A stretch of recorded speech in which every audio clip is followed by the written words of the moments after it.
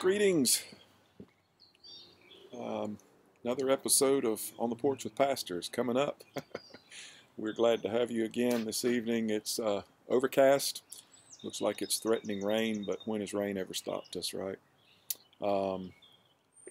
It's starting to happen. You can feel a little bit of excitement building about the reopening of the state, and people are geared up for how they're going to reopen and all of those things. And feels like some folks are coming alive again, like they've been zombies, but now they're coming back to life. There's a sermon in there somewhere, but tonight's installment is called The Crime Wave. Crime has seldom been a problem in my hometown, except once during my teenage years when several houses were burglarized. The robbers would back their truck up to a house, load up, and drive away. During that same time, Norwood Roberts claimed to have been mugged outside the Elks Lodge, though it later turned out he had lost his money in a poker game, didn't want to tell his wife, so concocted a wild story about a hoodlum stealing his money. Still, all of this was enough to make us watch one another a little closer. It was during this period of paranoia that my father noticed a strange truck backed up to Mrs. Draper's house. Mrs. Draper was our widow neighbor and was visiting out of town. Dad called Charlie, our town's police officer. Charlie had been hoping for a lucky break in the case and hurried over to my dad's house to look the situation over. He parked his cruiser 3 doors down, slipped up to my parents' home, consulted with Dad, then inched over to Mrs. Draper's house, his holster unsnapped and his gun at the ready. Past the hedge, around the house, through the back door. Paused to listen. Heard a sound in the basement. Stealthed down the stairs, close to the wall so the steps wouldn't creak. Pitch dark. He saw a flashlight beam right past the furnace, over by the laundry sink. Stealing a widow's washer and dryer. What is this world coming to? Charlie wondered. He saw a flash of metal, possibly a gun. He raised his pistol and fingered the trigger. "Drop it," he ordered. "I have a gun." So Frank, the town plumber, dropped his wrench. He would have yelled, but Frank's a steady man, not prone to outbursts. Though lately Frank had been edgy, having heard about Norwood getting mugged and suspecting in a fatalistic kind of way that he was next on the list. Now here he was, down in a dark basement fixing pipes, Mrs. Draper 2 states away. They wouldn't find his body for days. What a way to go. Frank turned to face his attacker. Confront your danger like a man, his father had taught him. Go down, fight him. "Frank, is that you?" "Charlie, what are you doing here?" So Charlie told him, and they talked a little bit about Norwood and the crime wave, and wasn't it a shame, and did Charlie have any clues? Talked for nearly half an hour, with my dad over on his front porch wondering what in the world those robbers were doing to poor Charlie. He was just about to round up a posse when Frank and Charlie came out and stood by Frank's new truck, which Frank hadn't gotten around to painting his name on yet. Charlie never did find those robbers. The story going around was that someone from the city was picking us clean. When you live in a small town, it's tempting to blame every evil on ne'er-do-wells from the city.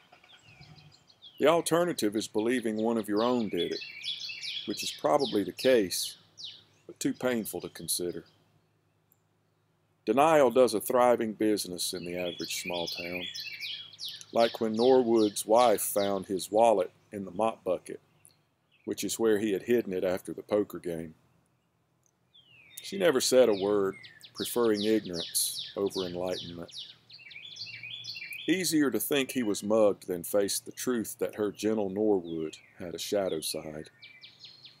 This denial of our shadow side is understandable, though most unhelpful. It's when we acknowledge our capacity for evil that we're better able to bring shadow into light. Truth is, we're a mixed bag people. Consider this.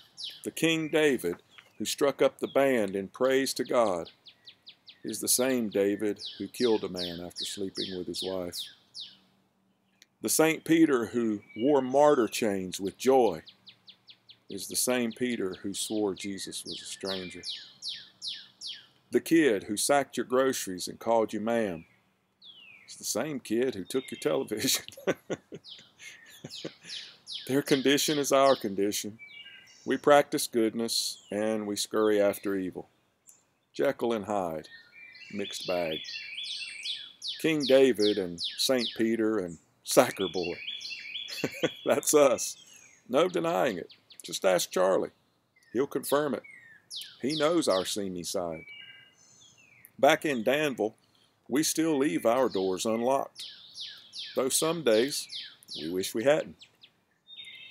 99% of us you can trust, but watch out for that 1%. Depending on the day, it could be any one of us. God isn't finished with our town yet. We're not all saints.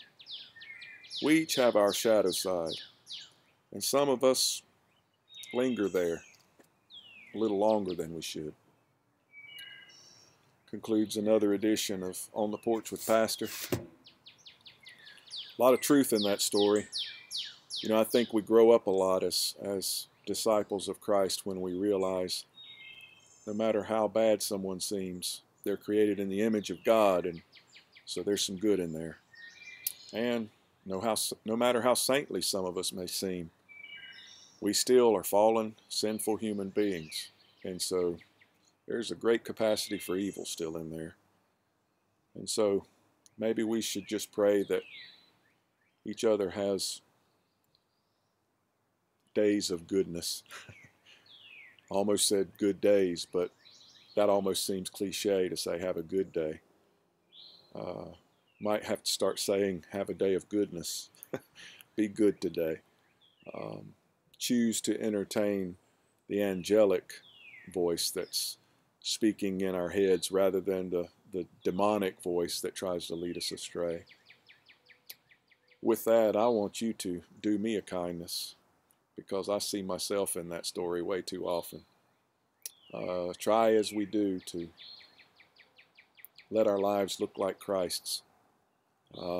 I fall short way too often.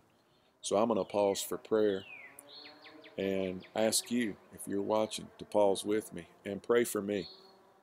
And then I'll pray for you. Father, as my friends are praying for me right now, I receive that prayer.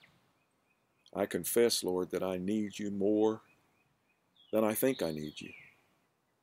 I confess, Father, that I have failed you far too often, and I confess to you that I choose the unholy path way too easily sometimes. Forgive me. Cleanse me. And Lord, just do with me what you want.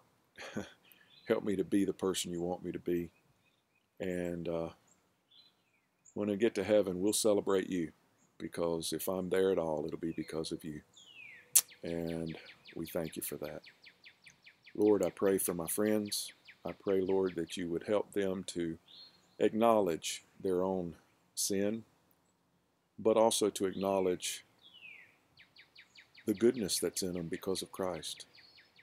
And Lord, that you would give us an awareness of ourselves, that we wouldn't boast in our accomplishments, nor would we wallow excessively in our defeats, but that, Lord, we would dismiss ourselves altogether, that we might exalt Christ better. And Lord, we give you the praise for Christ's sake. Amen. Friends, we love you.